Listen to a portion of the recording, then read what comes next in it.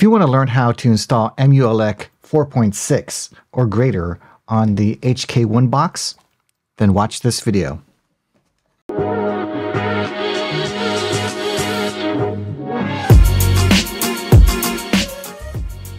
Hey, Gary Cruz with GaryCruz.com here, and I've seen a couple videos on where you can install Emuelec on this inexpensive HK1 box. It has pretty good specs for what it is and relatively inexpensive. So this has the 4 gigs of RAM, X905 X3 chipset in this. So what do you need to get this installed? Well, you'll need a SD card. I've got this relatively inexpensive on Amazon. Check out the links below. I'm going to use this to get this connected to my Mac. I probably don't need that because my Mac has a built-in SD reader.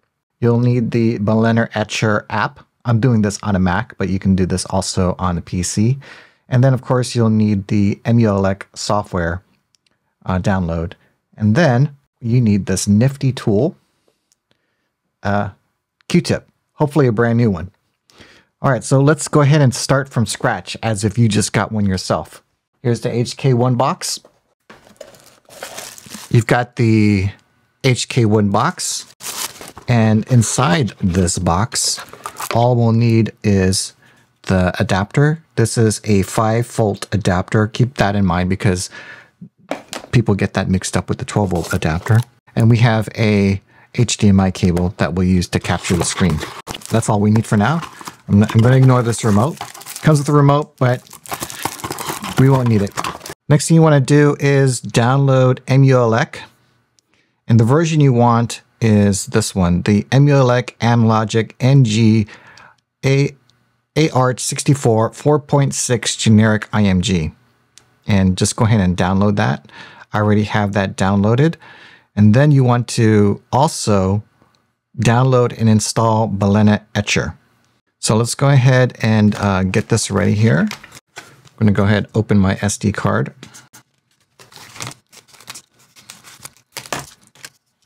And I'm going to go ahead and use the included SD card reader. Just plop that right in here. So first I'll go ahead and click Flash from File. And that is the one I downloaded. Click on Open. No need to extract it. And then I'll select a target. And what I'll do is I'll go ahead and stick this in my card reader.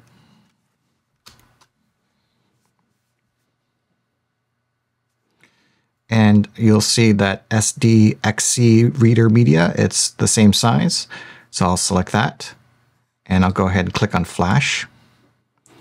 And yeah, I'm about to erase it. Let's go ahead and do it. Yes, I'm sure. Let's put in our nifty password.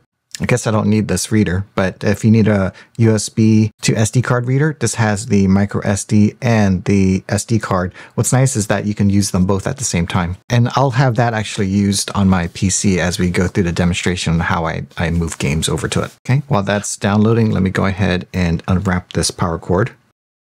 All right, so after you flash the card, the next thing you want to do is switch over to your desktop view here, put the card back in, and then we want to get the DTB file. So go to device trees and then look for the SM1 905 X3 4 GB. So we're going to copy this and put that over to the root. And so we'll place down the root and then we'll call this dtb.img. And we want to say, yes, I'll use .img. That tells the system how to start up. And when that's done, let's go ahead and eject that. Remove the card.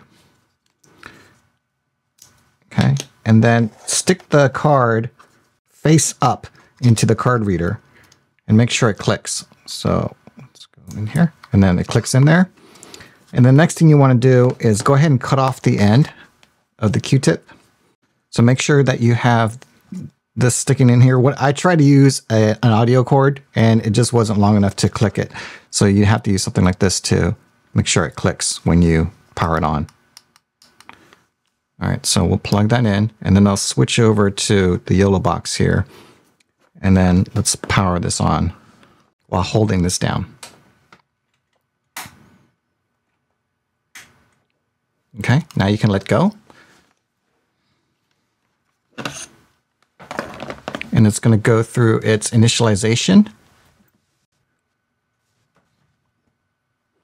Now I got that error before that failed to start debug shell.service. I just ignored it.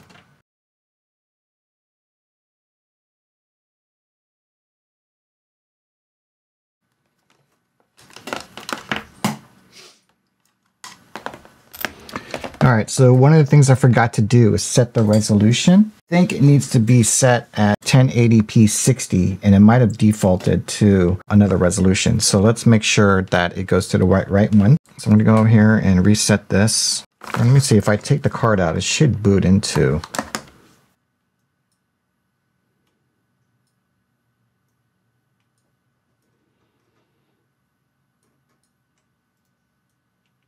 Yeah, so it's in 4K right now.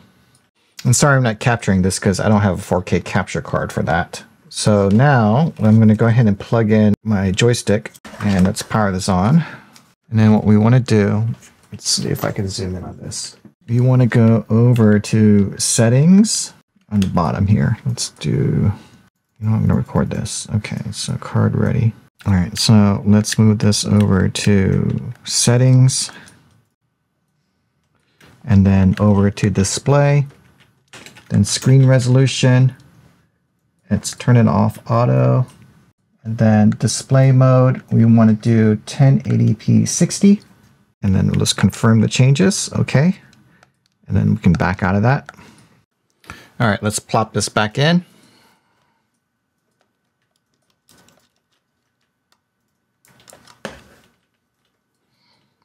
And then let's turn this off. Power back on. Okay, so now I can let go.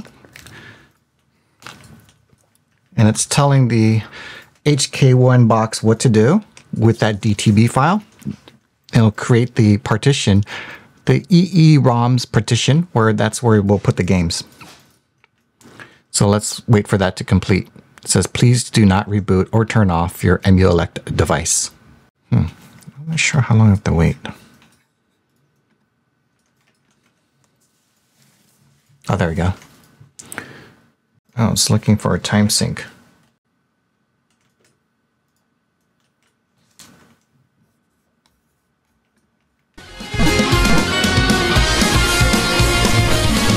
That's a good sign.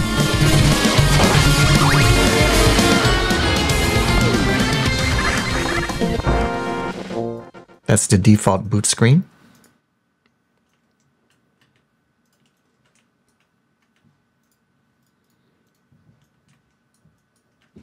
All right, looks like it's loaded. I've plugged in an 8-bit DO controller with it's the 8-bit DO Pro 2. And let's see if it's, let's get that turned on and turn it back on. Okay. Hold a button on your device to configure it. Okay.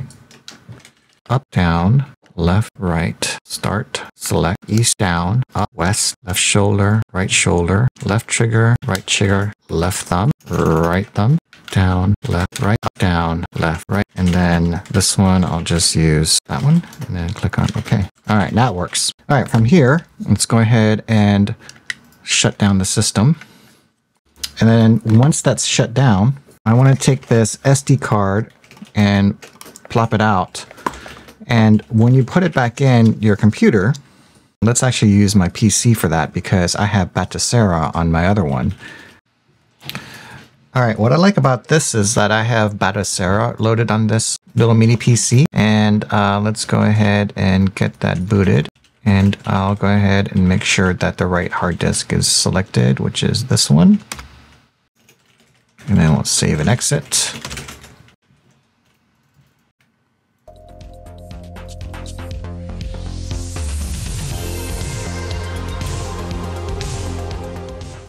And the reason why I load up Batocera is based on Linux, so it can see the Linux partitions. And also I have a bunch more games on there if I want to copy it from there. I just think Linux is really good at copying over files, better than my Mac. So let's go ahead and get into the file partition manager. So on there, I'll click on the F1 key, and then I like to switch the view to EEROMS, and then switch the view to detailed view. And then I also go to view. Let's go to dual pane, which is F3. And then on the F3 plane, let's say, for example, I wanted to copy over my Atari 2600 games. All right, I thought I was recording, but the first thing you need to do is take that fresh SD card, and I'll have a bunch of directories in there. And one of the directories is called BIOS. It's going to be empty. And you'll have to find your own BIOS files. Just use nifty Google for that. And once you do, you'll get all the BIOS files, and that basically tells the Emuelec how to emulate the games. And then the next step is to then copy the actual ROM files. Think of them as the virtual cartridges. So for example, if I go to the, say, NES directory, that's going to be empty. But I'm going to go ahead and let it copy over the BIOS files, and then I'll copy over the games, and then we'll stick it back into the HK1 box, load it up to test it out. So right now it's copying over the BIOS files. So even though it's on a M1 Max Mac, it's still going to take a while. And I think it's actually faster on the Batocera Linux copy. It seems to be faster than the Mac copy. All right, so now I'm going to copy over some ROMs from the NES folder.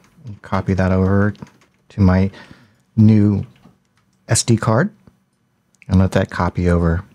I'm going to do two sets, the NES, and I'll do CPS1, and then I'll do three. I'll do Naomi, CPS1, and NES, and then we'll plug it back into the HK1 box to test it out. Okay, I just finished copying CPS1. Let's go ahead and inject this drive to test it out. We're going to take the SD card, plop it back in the HK1 box. All right, let's test out a game.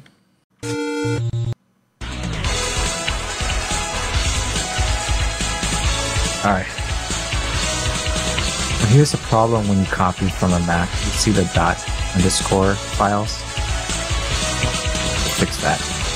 All right, so I stuck the SD card back in my computer. I went to the EEROMS directory, and I'm looking for those invisible files. So if I go into CPS1, I press Command-Shift-, you'll see that those invisible files show up, but they don't show up here, which is interesting. All right, I'm going to try it on my mini PC here. And let's go to CPS1, and there they are. Huh.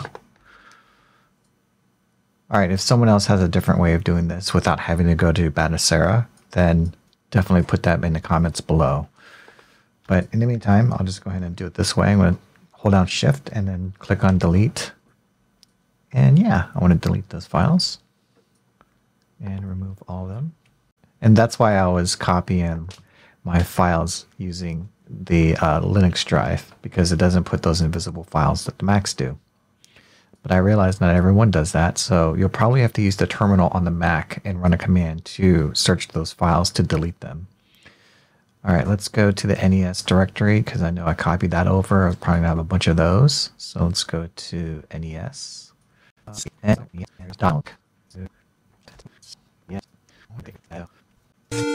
right, now let's go over to one of my favorite games. Let's go to CP1. And look, all the ._ files are gone. Oh, this is an old one. Yeah. Round 1. Fight.